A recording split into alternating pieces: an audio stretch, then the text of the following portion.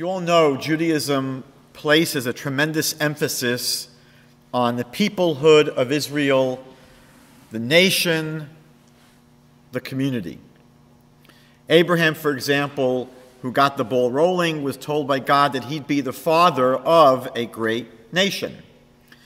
And before receiving the Torah at Mount Sinai, God told us that we would become a kingdom of priests and a holy nation. And the Bible is basically, when you read it straight through, the story of Am Yisrael, the nation, the people of Israel. But what is the place of the individual in this grand story? Are we each just reduced to being a cog in the community? We know that the spiritual path of Judaism is based upon following the instructions of the Torah. And this path of the Torah seems to be a uniform one for everyone. So is the goal to produce a community of clones, each person a carbon copy of everyone else? And if Judaism expects conformity to these rules, in what way can we be different from each other? Is there room for people to express their unique individuality? Early on in the book of Genesis, we're told the story of a massive project to build a huge tower. And this project was very upsetting to the Almighty. And he quickly put a stop to their plans. Although the text itself, when you read the story, doesn't really spell out what was wrong about what they were doing.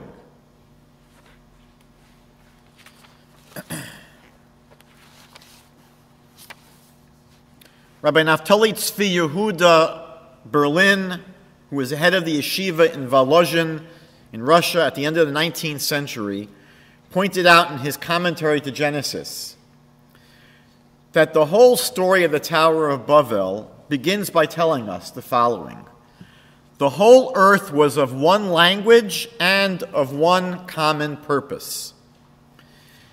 And the Netziv suggests that what they were trying to do was to establish a monolithic totalitarian society where all people were homogenized. Everyone was expected to think alike and to toe the party line. Just like the famous novel Fahrenheit 451, they didn't tolerate any expression of individuality. They wanted to all live in the same place and in lockstep uniformity. So what did God do? He confounded their languages and he scattered them all over the earth. Too much unity, too much conformity, the Netziv suggests, is not a good thing. Now, our society has a way of imposing its will upon us as well, but in much subtler ways than the social planners of Bavel. Democracy promises equality. But if everyone is equal, then how can anyone be unique or special? Our cultural trendsetters direct us how to dress, how our hair should look, what to aspire to, what entertainment to consume, what is cool, what is in. And peer pressure drives us to conform or risk being rejected and ostracized because we're different. This dynamic also permeates our educational institutions, which play to the common denominator of the group and doesn't really focus on the individual differences among the students. The Chazon Ish, the leading Torah sage in Israel in the early 20th century, once remarked that the yeshivot in Israel, the religious schools in Israel, saved the Jewish community, but have often sacrificed and stifled individuals along the way. In the Talmud, our sages taught that if you see a huge crowd of Jews together, you should recite the blessing, "Blessed is he who discerns secrets." It's a blessing that we recite when we see a huge crowd of people. Blessed is he, obviously referring to the Almighty, who is able to discern secrets. And the Talmud goes on to explain here in Brachot 58a that just as the face of each person is different from the other, so too our minds are different from each other. When you see a huge mob of people, a huge group of people, it may look just like that. It may look like all you're seeing is a huge sea of people, just like a huge sea of fish. And you may have thought that what the blessing should emphasize is the size of the group. Look at the size of this group. Look how many people there are. But the blessing actually stresses the exact opposite. Only God is able to penetrate the mind of each person and understand the thoughts of each person and appreciate how each one in this crowd is unique and different with their own distinctive thoughts and desires and hopes and aspirations. And so we praise God, we bless God who is able to understand that even in a crowd of hundreds of thousands of people, we don't have a mob of people. We have hundreds of thousands of individuals. The Mishnah in Tractate Sanhedrin, chapter 4, discusses the procedure for what they did to brief witnesses in any case that could involve capital punishment, and to remind the witnesses of the enormous responsibility that they faced. The court would refer them to the creation narrative in Genesis. And the Mishnah says that in that story of Genesis, a single man was first created. God didn't create human beings at first. Adam was created, a single solitary being. And the Mishnah there says that a single person was created to teach that if anyone causes a single person to perish, Scripture considered it as if they had caused the entire world to perish. And if anyone saves the life of a single individual, Scripture considers it as if they had saved an entire world. The Mishnah goes on to say that a single person was originally created to proclaim the greatness of the Holy One, blessed is he. For when a man stamps many coins with the same seal, each of the coins is alike. Each of the coins is exactly the same. But the Holy One, blessed is he, has stamped every human being with the seal of Adam, with the seal of the first person. Yet, no two human beings are exactly alike. And therefore, the Mishnah concludes, everyone is required to say, for my sake, the world was created. For my sake, the world was created. Because each individual is an entire world. The Mishnah here is teaching us that no two people are exactly alike. Not only are our fingerprints different, we each have unique personalities, talents, and capabilities. Each one of us has a special mission to fulfill in the world, and something unique that only we can contribute. According to the 16th century Kabbalistic master known as the Arizal, no one has ever or will ever come into this world with the exact same mission as yours. No one else can replace you, and therefore the entire world was created for you.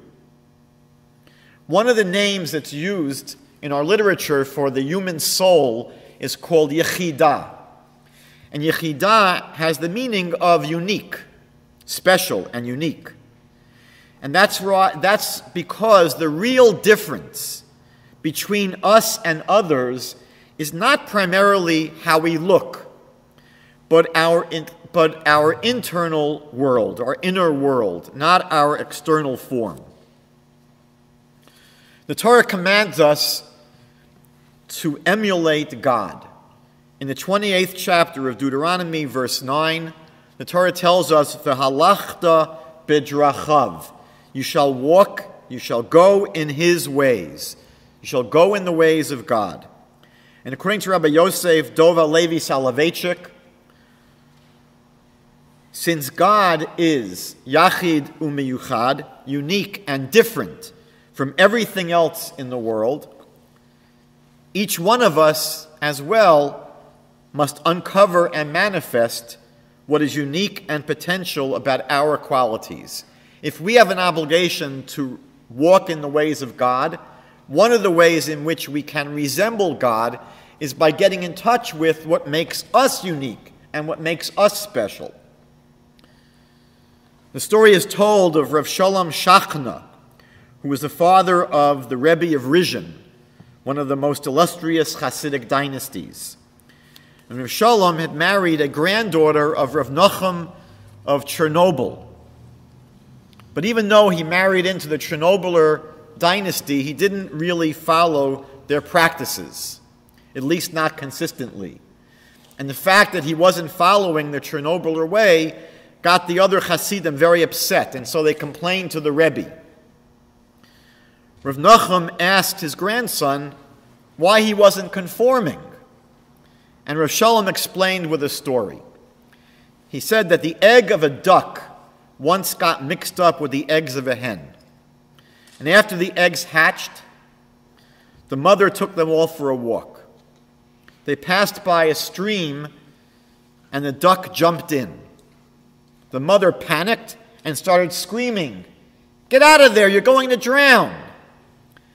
But the duckling responded, "Don't be afraid, mother, I know how to swim."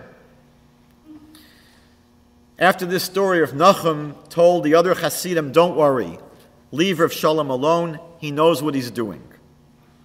And from Rav Shalom emerged the dynasty of Rizhin, which was known for its originality, its uniqueness, and its individuality.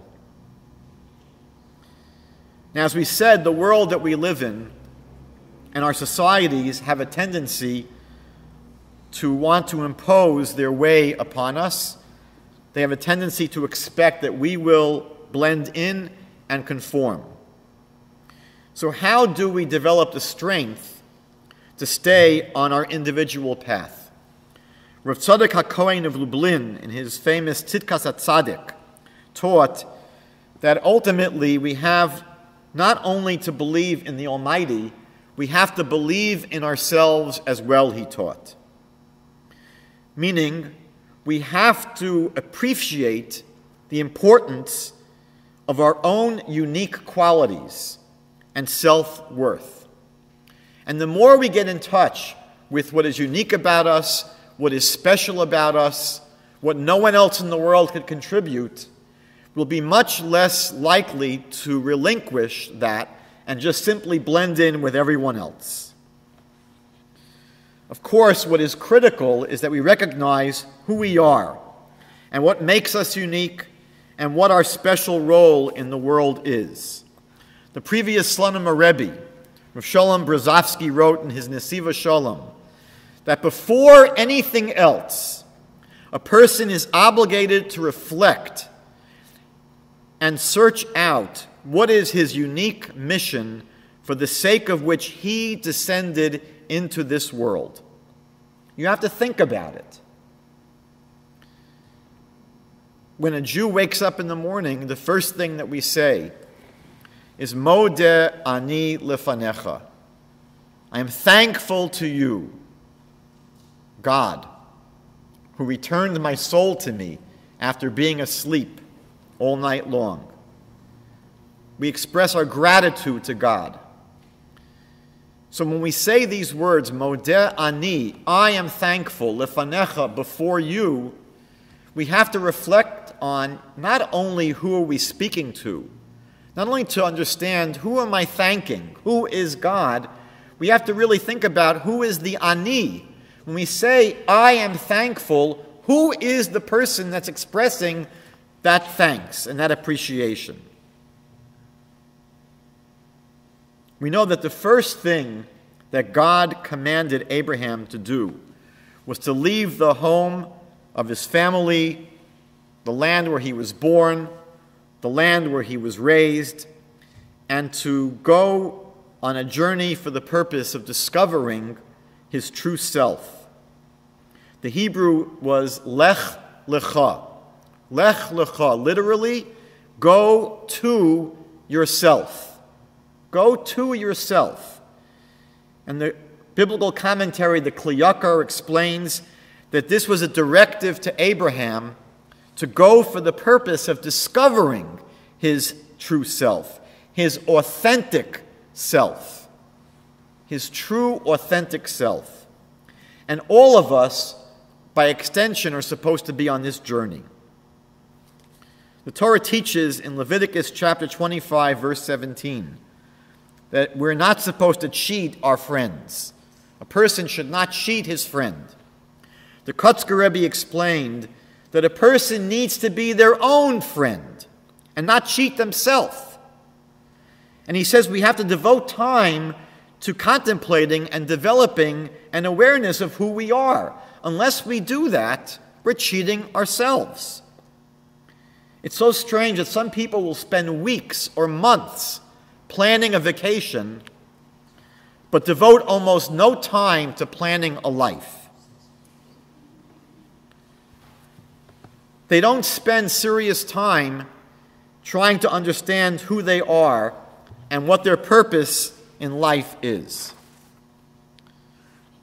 Now, in order to discover this, it's certainly important and worth praying to God to ask for His help in discernment when seeking to understand ourselves. A good place to begin, if we're trying to get a grip, a handle on who we are, is to make a list of all those activities that we are good at, that you have a talent for. For example, I'm a good listener. So make a list of all those things that you have some kind of talent for, that you're good at.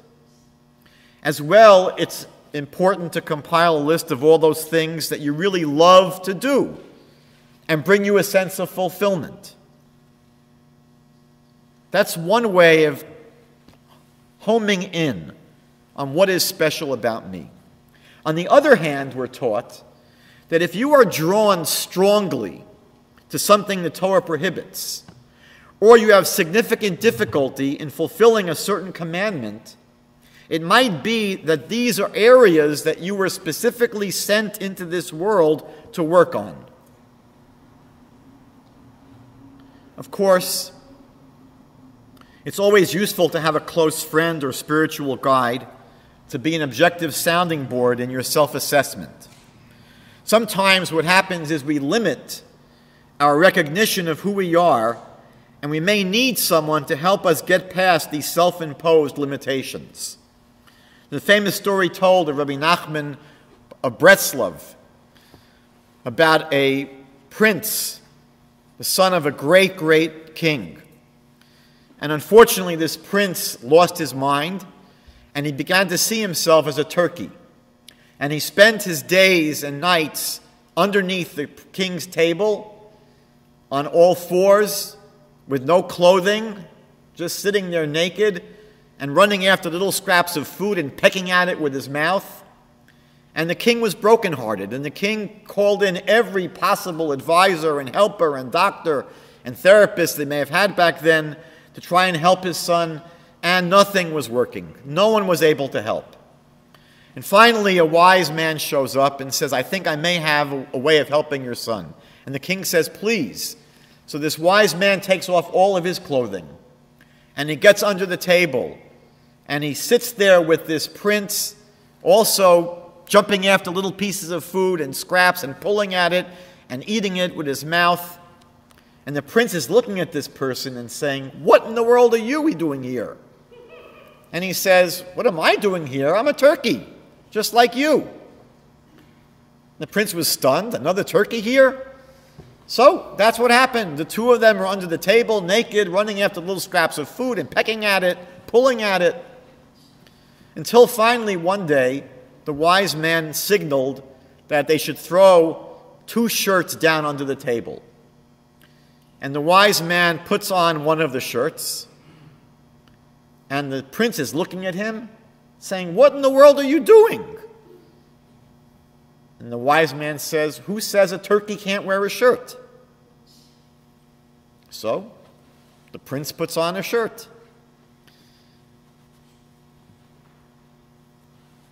And then, a few weeks later, the wise man says, "You know what? I'm not going to be under the table anymore. I'm going to go up and sit on a chair at the table itself. That's where I'm going to eat." And the prince says, "What? Turkeys can't do that."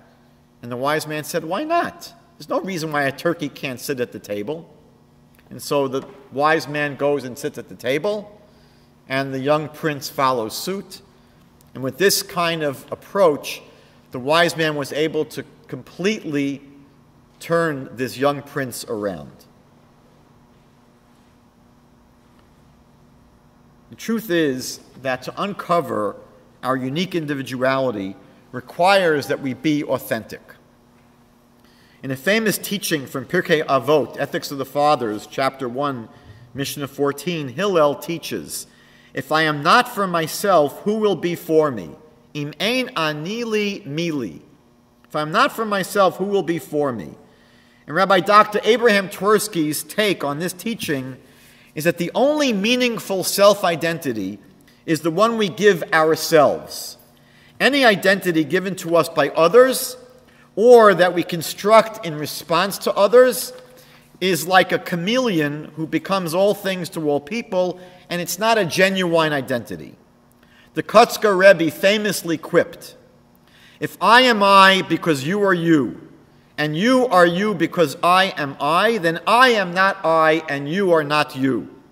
But if I am I because I am I, and you are you because you are you, then I am I and you are you." Understood? Okay. Rabbi Pinchas of Koretz observed that there are certain things that you have to learn for yourself. He says a tightrope walker has to balance their body perfectly. Otherwise, they'll fall to the ground. They might gyrate and twist to maintain their equilibrium. If someone else tried to learn how to walk the tightrope by watching them and imitating them and says, "Oh, he just moved to the right, I'm going to move to the right. He just moved to the left, I'm going to move to the left," he'll definitely plunge to the ground.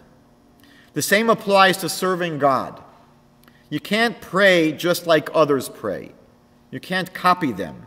You have to find the approach that works best for you. Rabbi Shlomo Freifeld, who was the founder of the Shar Yoshev Yeshiva in Far Rockaway, once read about the Kloisenberger Rebbe that he wouldn't begin praying in the morning until he had a novel insight or fresh approach to the words of the morning prayers. And so Rabbi Freifeld decided that he would implement this in his life as well. So what did he do? He sat down early in the morning, he studied the words of the prayer book, and he started waiting for inspiration to come and strike, and he sat there for quite a while, but with no success. And it grew later and later and later, and he grew hungrier and hungrier and hungrier, but still no ideas came to him. So in the end, he prayed much, much later than normally, and with a far lower level of concentration than he normally prayed with.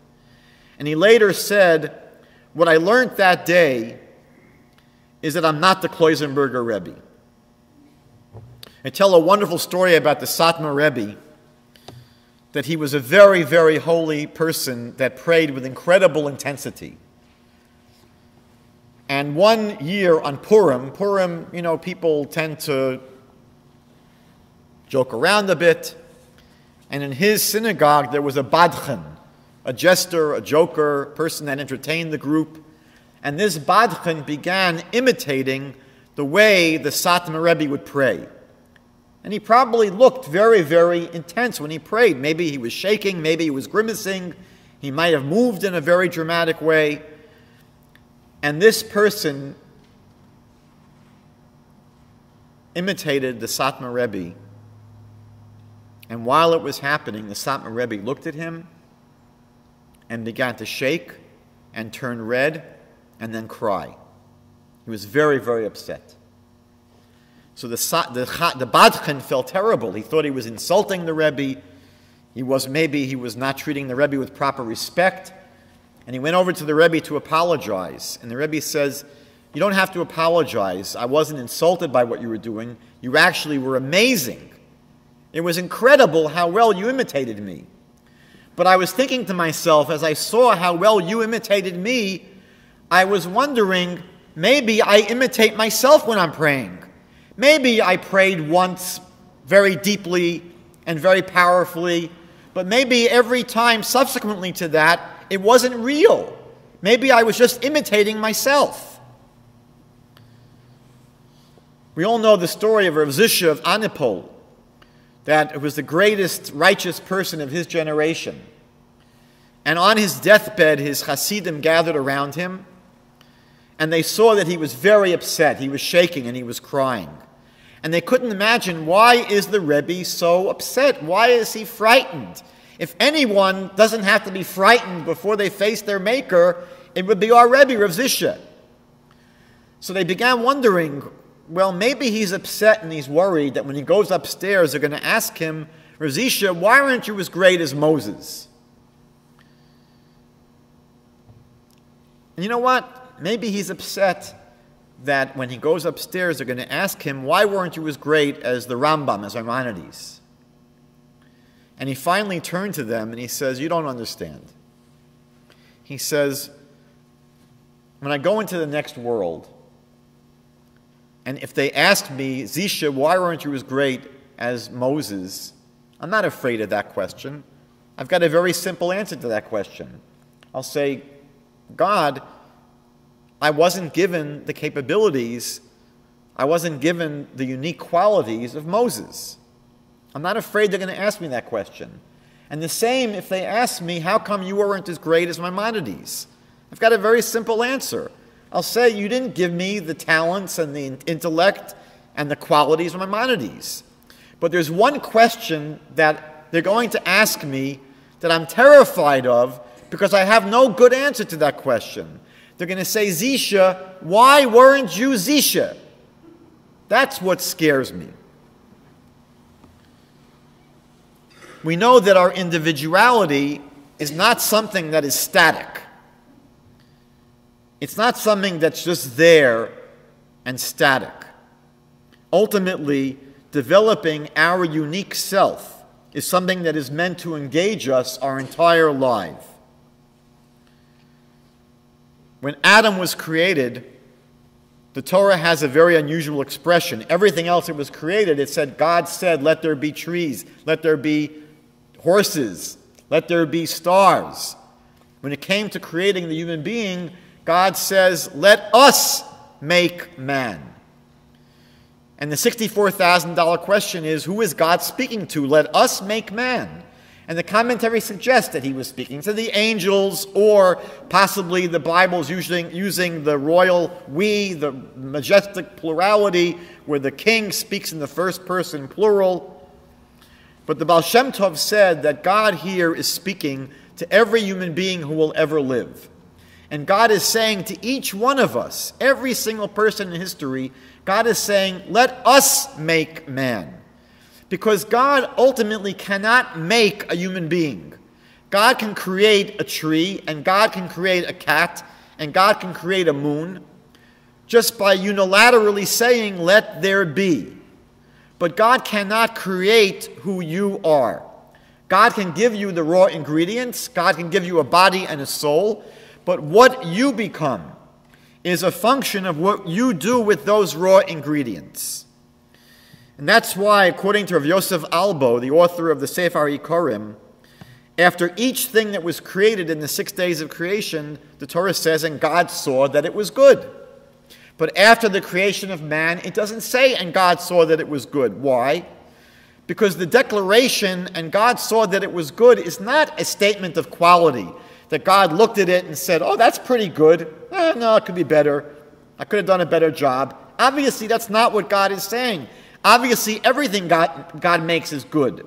When it says that God saw that it was good, what it means is it was created fully formed. It was perfect. It was complete.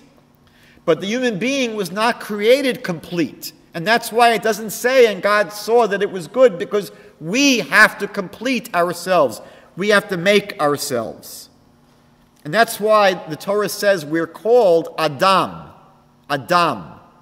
Because it says in the Torah we were taken from the Adamah. The Adamah is the earth. And that's why we're called Adam. And the Maharal from Prague explains that just like the earth, when you look at a piece of land, what you have is pure potential. You can have a field, and what's going to happen with that field? What is it going to produce? The answer is, it depends. If you don't take care of it, and you don't plow it, and you don't seed it properly, and you water the plants and take care of it, and prune and fertilize and do all the things that are needed to take care of a field, nothing's going to happen there. But if you take care of the earth properly and you work it properly, then it's going to produce. And so just like the earth is pure potential, the Adam, the human being, is pure potential. That's all God gives us is potential. But what happens with that potential is up to us. And that's why it's very interesting that in the famous book that was written either 2,000 or 3,000 years ago called the Perek Shira, which lists 84 different things that God created. Basically everything that's in the world, practically speaking. You can have books today that show you pictures of all these creatures and all these things, these creations that God put out. And Perek Shira gives you the song for each creature, each creation in the world. There's a song of the scorpion. There's a song of the sun. There's a song of the dog, etc. But there's conspicuously absent from this book, Perek Shira, the chapters of song, the human being. There's no man in the Perek Shira. And the reason is because there cannot be a song for humanity. There can't be a one-size-fits-all song for human beings. Each one of us is in this world to write our own song. And that's why the Talmud tells us in Tractate Brachot 17a that when the sages departed from each other, when they said goodbye, they would say, Olamecha tir'eh bechayecha. May you see your world during your lifetime. May you see your world during your lifetime. What does this mean? So Rabbi Shimon Schwab explained that the word olamecha, your world, is related to the word grammatically, etymologically, he'elamecha, what is hidden in you. We know the world is called olam.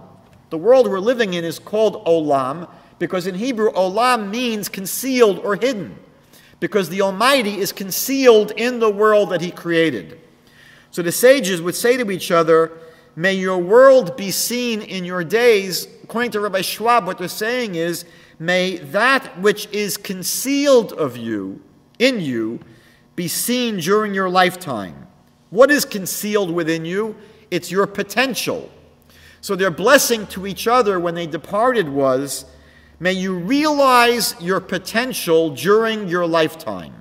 That was the blessing of the sages. Now the book of Bamidbar, Numbers, which we're going to be reading this coming Shabbat, we're going to begin the fourth book of the 5 books of Moses this Shabbat. According to our sages, we read this chapter every year before the holiday of Shavuot.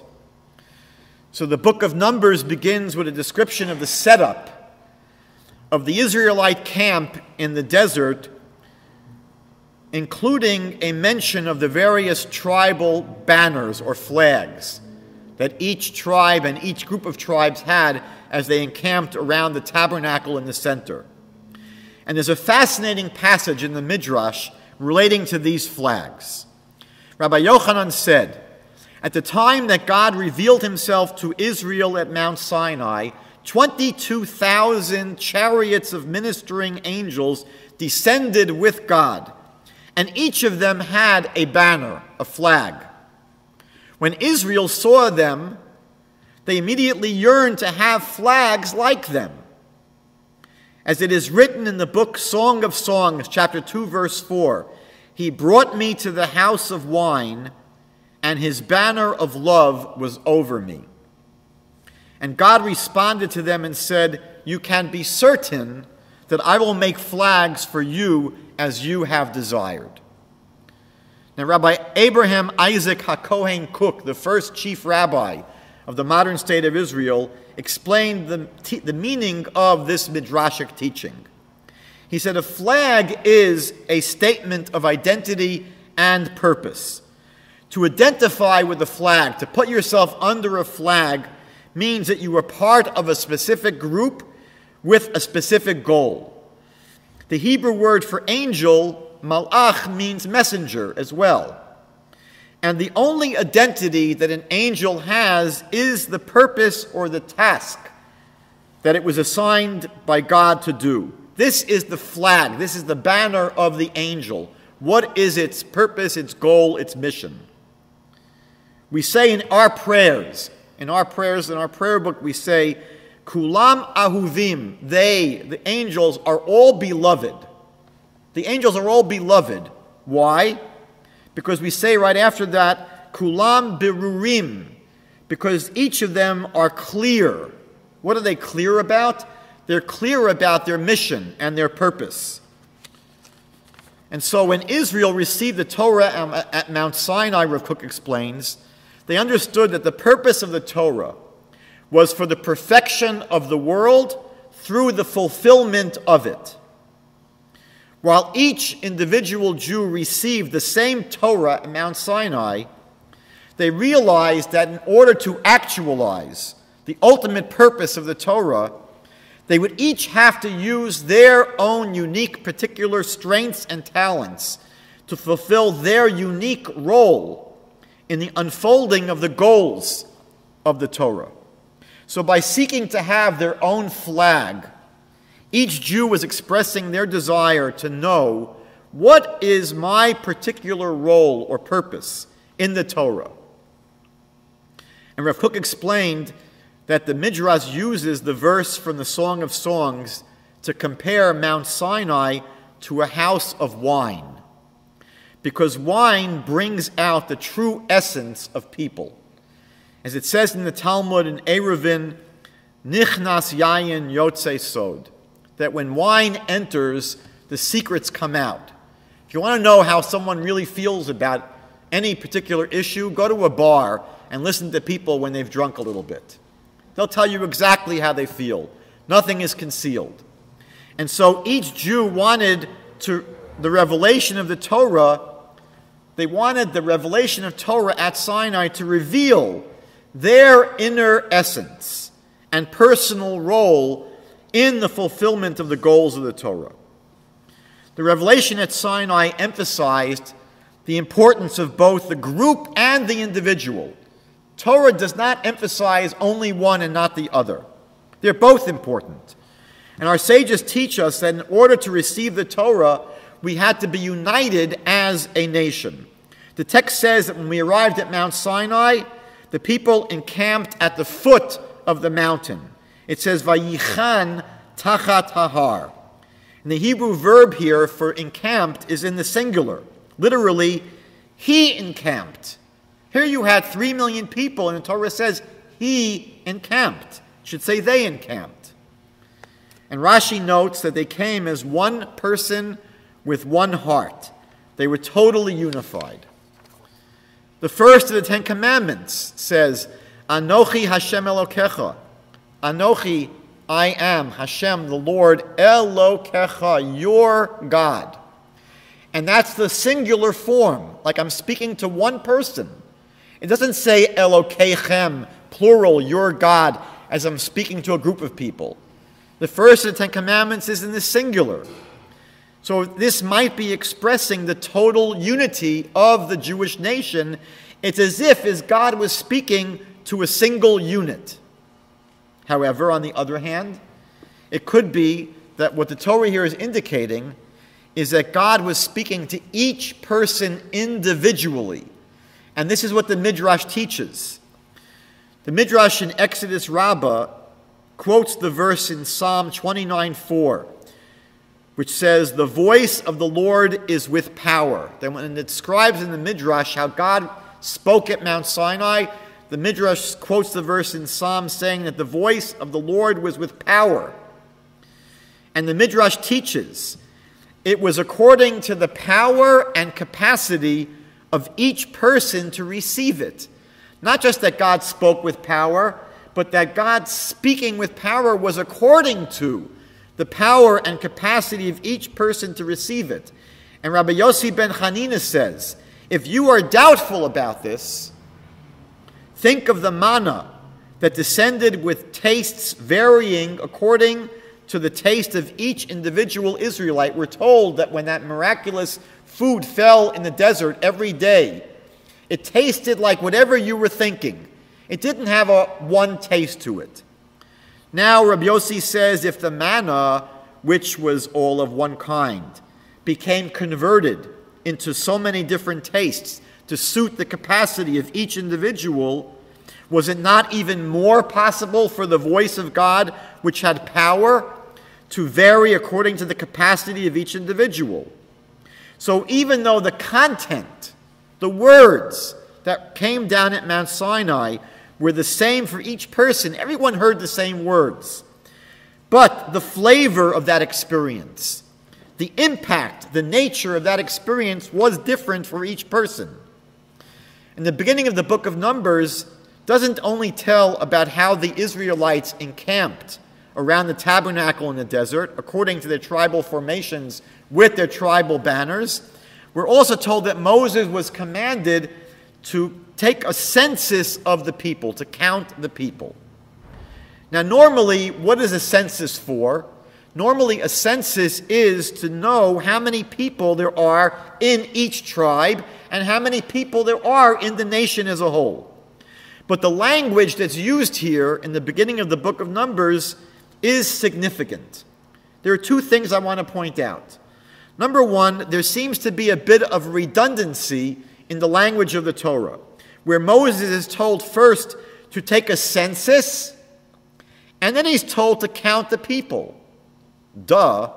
If he's taking a census, of course he's going to count the people. So why the redundancy? Secondly, we know that in Hebrew there are many different words that can be used to describe counting or numbering. One expression that's used in this chapter is an unusual one for counting. The Torah says, Se'u et Rosh, for counting.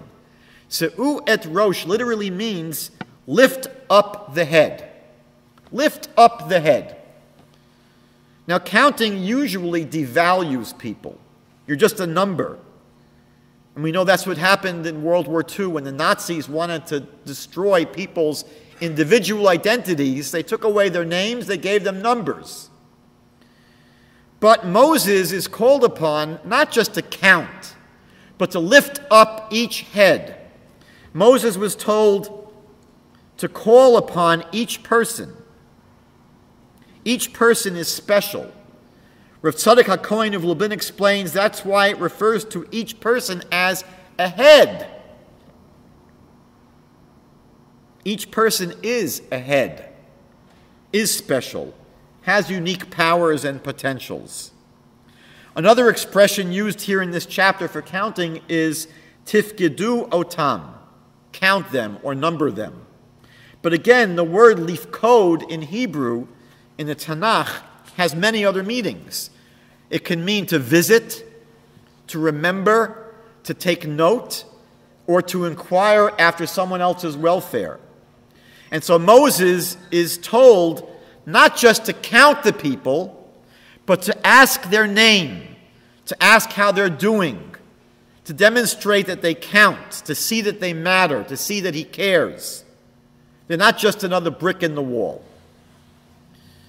Now, as unique individuals, we're each called upon to seek out and develop our own spiritual path within the Torah.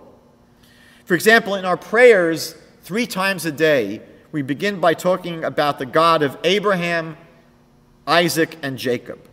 But we don't say it that way. We don't address our prayers to the God of Abraham, Isaac, and Jacob. We say the God of Abraham, the God of Isaac, the God of Jacob. Any editor would take their red pen and cross that out and say, that's not how you write it. You just say the God of Abraham, Isaac, and Jacob. But we're being told here that each one of our patriarchs, our forefathers, had their own personal, different, special relationship with God. The relationship that Abraham had with God is not just inherited by Isaac, and Isaac has the same relationship. Each one developed their own personal, unique relationship with God, based upon their own unique personalities. Now, when the construction of the tabernacle was completed about a year after they left Egypt, the leaders of each tribe brought special offerings for the dedication of the tabernacle. And each of the 12 tribal leaders brought exactly the same offering. Each of the 12 tribal leaders brought one silver bowl of 130 shekels in weight, a silver basin of 70 shekels in weight. Both were filled with fine flour mixed with oil for a meal offering. They brought a golden ladle of 10 shekels filled with incense. They brought a young bull, a ram, a sheep in its first year for an elevation offering, one he-goat for a sin offering, and for a feast offering they brought 2 cattle, 5 rams, 5 he-goats, and 5 sheep in their first year. It's a lot of things that were brought by each of the princes of each of the tribes. But rather than just say that each of the tribal leaders brought these gifts, the Torah spends 62 verses, even though the Torah is normally very terse and very economical in the way it writes things. The Torah has a huge chapter where it repeats every single one of the princes by name and then lists all the things that were brought, although it was the exact same thing that was brought by every single other prince. And Nachmanides explains that even though their offerings were identical, each leader had their own special and personal intention and reason behind each of the things that were offered. So the sacrifices looked the same, but the intention that went into each one was very different. Rashi explains something interesting. If you look at Rashi's commentary here, he explains the meaning and symbolism of the tribal leader Nisanel ben Suar from the tribe of Yisachar, who was the second of the princes. Rashi, for some reason, skips Nachshon ben Aminadav, the prince of the tribe of Judah, doesn't explain the meaning of his gifts, and then when it gets to the second prince, Rashi explains the meaning of his gifts. And the first Ger Rebbe, the Chidushei Harim, said that this was the way Rashi expressed it to teach us, that Nisanel wasn't just imitating Nachshon. He did offer the same gifts, but he had his own kavanot, his own intention for what he was bringing. So each leader put their own soul, an individual approach of spirituality into their gifts. Maimonides, in his Mishnah Torah, at the end of the laws of Me'ilah, insists that each one of us has to try to discover our own understanding of the reasons behind the commandments that we do. The Torah doesn't give us the reasons for the commandments.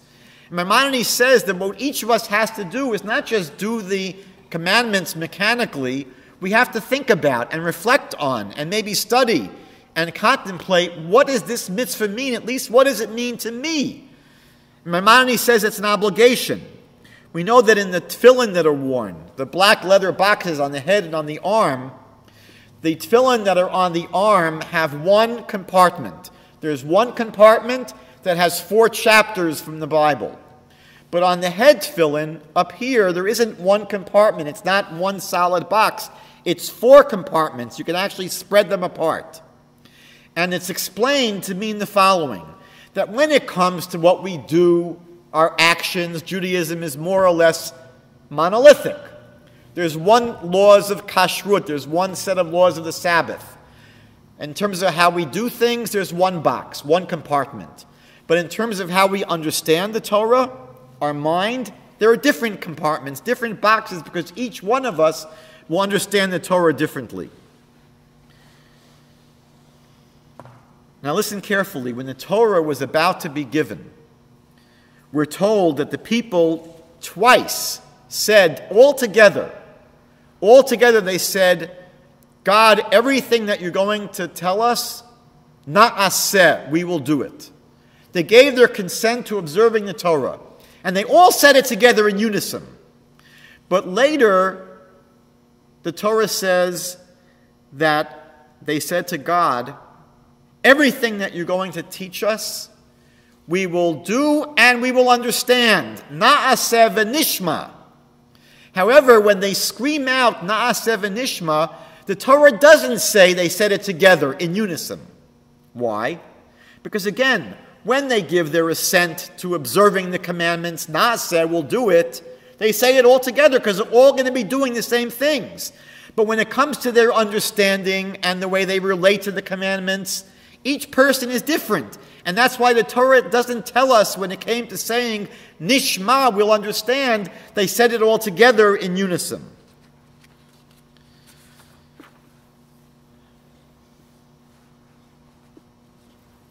The Netziv, who we quoted earlier tonight, teaches that each one of us will ultimately focus our service of God and spiritual path based upon our own personal strengths and proclivities. One of us might focus on Torah study. Another might focus on prayer. Another might focus their main effort in Judaism on acts of loving kindness, helping other people. Now, the truth is, we're supposed to be a jack of all trades. Every one of us is supposed to observe the entire Torah, and yet we're supposed to be a master of one. We should at least specialize in one, at least one commandment. And we know that in the history of the Jewish people, many of our sages actually did that. They would specialize in a certain area. And even within a particular area, there are ways of specializing. So among people who focus their lives on Torah study, there are many ways of approaching Torah study. Some people will focus on halakha, on studying Torah law. Others on philosophy of the Torah. Others on the mysticism of the Torah. Others on the Agadata, the allegorical teachings of the Torah. Some on the musar of the Torah, the ethical lessons of the Torah, etc. It says in the book of Proverbs, chapter 3, verse 9, honor God with your wealth, with honecha. And the Alkut Shimoni in the book of Kings, chapter 21, says, don't read this as wealth, honecha, but read it as chonecha, which means with what God graced to you. And the Midrash there tells a story of Rabbi Eliezer HaKafar, who told his nephew, Rav Chia, who had a beautiful voice, that he must use this gift to serve God. Because he said Navot in the Torah, who had a special voice, was punished because he once didn't pray with his voice during the festivals in Jerusalem. In Judaism, the law is regimented and uniform. There is one Torah, but the Torah encourages personal creativity, personal initiative, and personal expression. For example, there is a set service in the prayer book. We have a liturgy that is set for the morning, afternoon, and evening prayers. However, that's just a minimum, and we're encouraged to pray in our own language all day long. If you're going to a doctor for an appointment, you should pray that the appointment should go well. If you see a car broken down on the side of the highway, you can pray that they get help very quickly. Rav Nachman of Breslov encouraged people to spend at least a half hour a day just speaking to God in their own words. We're told in the Talmud, Bava Metzia, page 30, that Jerusalem was destroyed because the Jewish people observed the Torah. And that seems strange. We would think that observing Torah was a good thing. Why was Jerusalem destroyed because they just observed the Torah? And the Talmud says they did observe the Torah, They kept the law, but they didn't go beyond the letter of the law. They kept the law, but they didn't go beyond the letter of the law. And what is the Talmud saying? When you think about it, if a person gets married and says to their spouse, look, dear, I love you very much, and I'm willing to do everything that's written in the marriage contract, but nothing else, not a drop more, that's not a great recipe for a successful marriage. And if a person gets a new job and shows up the first day of work and says to their boss, look, sir, I'm willing to do everything in my job description. I'm willing to come here at 9 o'clock in the morning, but don't expect me to get here a minute earlier. And I'm willing to stay until 5 o'clock. Don't even think about asking me to stay a minute later. Don't even dream about asking me to do anything that's not exactly spelled out in my job description. That's not a recipe for a good employee-employer relationship. And so when the Jewish people just observed the Torah, they were simply fulfilling the rules. They were playing by the rules. God, whatever you say, I'll do. But I'm not interested in going beyond the minimum. I'm not interested in taking any initiative. I'm not interested in going beyond the letter of the law. And for that reason, we're told Jerusalem was destroyed. Rabbi Uri of Strelsk taught that every single Jew is represented by a letter in the Torah. We know that in the Torah, if any letter is missing or damaged, the Torah cannot be used. It has to be put away and it has to be repaired. The nation as well is not complete if one person is missing and their unique song is missing.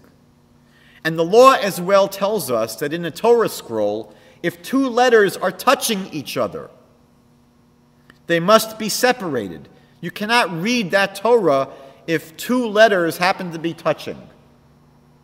You need to take a razor blade and scrape away where the contact is. They cannot be touching. Each letter has to have its distinct, unique identity. So even though togetherness is important among Jews, we speak about the importance of national unity and being together and being on the same page and being close to each other, it cannot be at the expense of losing our individuality. Each person needs to both find and maintain their own distinct identity. I want to wrap up by sharing with you two stories. One is a famous story about Rabbi Isaac from Krakow. He was someone that was not very well off. He struggled to support his family, and he began having a strange dream. And in his dream, he saw in Vienna a large bridge. And he was told in his dream that under this bridge in Vienna, there was buried a huge treasure. And he woke up from the dream, and he thought it was nonsense. I'm just going to disregard the dream. He told his wife about it. She said, forget about the dream. And he had the same dream the next night. And he told his wife, I had the same dream again. She says, okay, maybe it was something that you ate. But then he has a dream a third night. And he says to himself, I can't disregard this dream. Something is going on here. So he resolves in his mind he's going to schlep all the way from Krakow to Vienna. He can't afford a train ticket. He can only afford to hitchhike and maybe once in a while get a ride on someone's wagon and just the rest of the way go on foot. So he's schlepping for many, many, many weeks until he finally gets to Vienna. He doesn't know where the bridge is. He doesn't even know if there is a bridge in Vienna. But he has to find it. And he finally finds a bridge in Vienna. And he figures, this must be it because it looks exactly like the bridge in my dream. He's got one problem. In his dream, the bridge was in a very abandoned area. No one was nearby. Here, the bridge was right next to a huge army camp. It's full of soldiers walking all over the place. And now he says to himself, what am I going to do? I can't start digging under the bridge. They're going to catch me. So he just stands there watching the bridge, hoping that maybe the soldiers will go away someday. And it's 1 day and 2 days and 3 days. He's standing there, and they notice him. And finally, someone comes over and says, we see that you're standing here watching the bridge. What's going on? And he's a very simple person. He can't tell a lie. So he says, look, I'll tell you what happened. I had a dream several times that under this bridge there's a huge treasure. And this guard is laughing his head off. He says, what are you, crazy? You came all the way here because you had this crazy dream? You believe in dreams? They're nonsense, the dreams. He says, you know what? I'll tell you something. I've myself had a dream many, many times about some old Jewish guy in Krakow that under the stove in his house is a huge treasure. So Rav Isaac goes back to his own home, and he digs up under his own stove, and there's where he finds the treasure. The truth is that the treasure that we're seeking in life, the understanding of who we really are, is very close to home.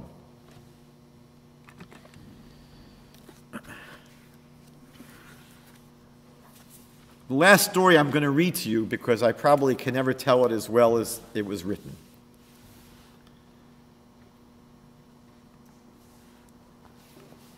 In a great oak forest, where the trees grew tall and majestic, there was a little apple tree. It was the only apple tree in the forest, and so it stood very much alone. Wintertime came, and as the snow fell to the forest floor, it covered the branches of the little apple tree. The forest became quiet and very peaceful. One night, the little apple tree looked up at the sky and saw a wonderful sight. Between the branches of all the trees, don't forget this is a very little apple tree, and the other trees are these huge trees. So between the branches of the other trees, the little apple tree saw the stars in the sky, which appeared to be hanging on the branches of the huge oak trees. Oh God, whispered the little apple tree, how lucky those oak trees are to have such beautiful stars hanging on their branches. I want more than anything else in the world to have stars on my branches, just like the oak trees have. Then I would feel really and truly special. So God looked down at the little apple tree and said gently, have patience. Have patience. Have patience, little apple tree. Time passed, the snows melted, and spring came to the land. Tiny white and pink apple blossoms appeared on the branches of the little apple tree. Birds came to rest on its branches. People walked by the little apple tree and admired its beautiful blossoms. All summer long, the apple tree continued to grow. The branches of the trees formed a canopy overhead as they filled with leaves and blossoms. But night after night, the little apple tree looked up at the sky with the millions and millions and millions and millions of stars and cried out, oh God, I want more than anything in the world to have stars in my tree and on my branches and in my leaves, just like those big oak trees. And God looked down at the little apple tree and said, you already have gifts. Isn't it enough to have shade to offer people and fragrant blossoms and branches for birds to nest on so they can sing your song, so they can sing you their song?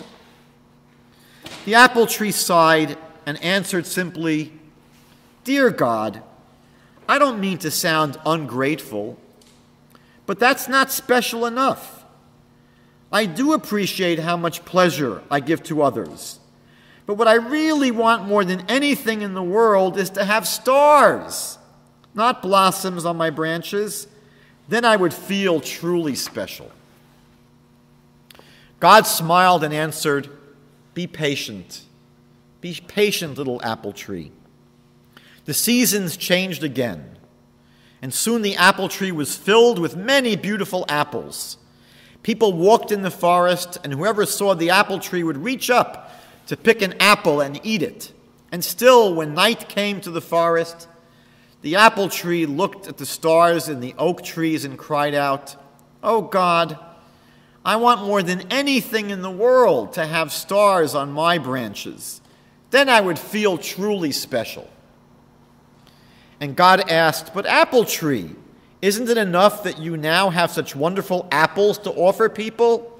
Doesn't that satisfy you? Doesn't that give you enough pleasure to make you feel special? Without saying a word, the apple tree answered by shaking its branches from side to side.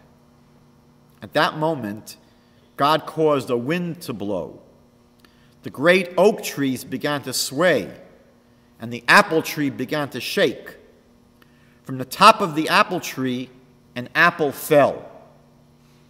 When it hit the ground, it split open.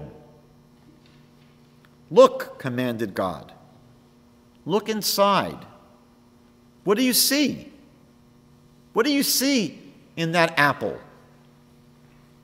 The little apple tree looked down and saw that right in the middle of the apple was a star. The little seeds formed the shape of a star. And the apple tree answered, a star! I have a star! And God laughed, a gentle laugh, and added, so you do have stars on your branches. They've been there all along. You just didn't know it.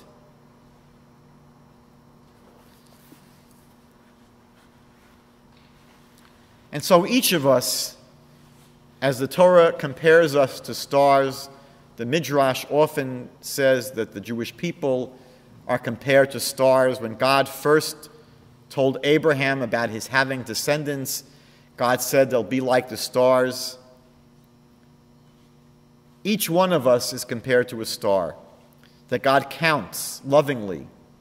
And the task of each of us is to come to understand the star that we are, the greatness that we have buried inside of us, and to develop that potential during the course of our lives so that ultimately we'll fulfill the mission and the purpose for which we are put into this world.